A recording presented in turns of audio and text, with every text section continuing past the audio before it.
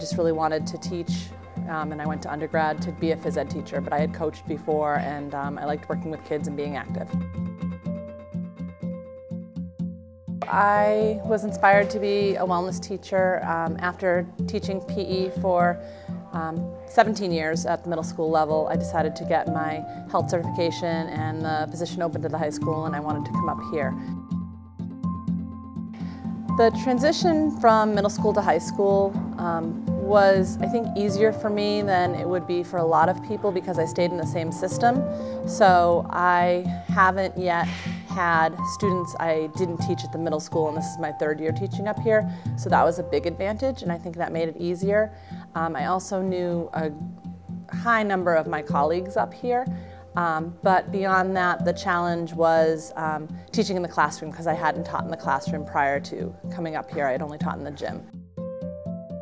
Some of the challenges I face as a wellness teacher are it's a semester course, so I don't feel like we have enough time sometimes.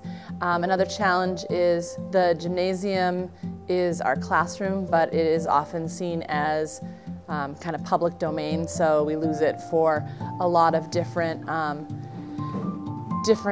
things going on, and you know, being part of the school community, you kind of have to go with the flow on that and understand that those are some of the things that we're just going to inherently face. She's a very nice lady. She's very approachable, and she brings the community together. I really enjoy it. I think it's energizing. I think that I'm really lucky to work in this community. I'm not saying that just because I'm on film, but that I think it's a great place to be, and I really like to you know, find out what's going on in the lives of my students outside, you know, going to sporting events and going to the plays and seeing the school community in a bigger sense, because I think that makes the connections even stronger from the classroom outside. It really makes a difference to me knowing that there are positive impacts to the students that then they tell me about.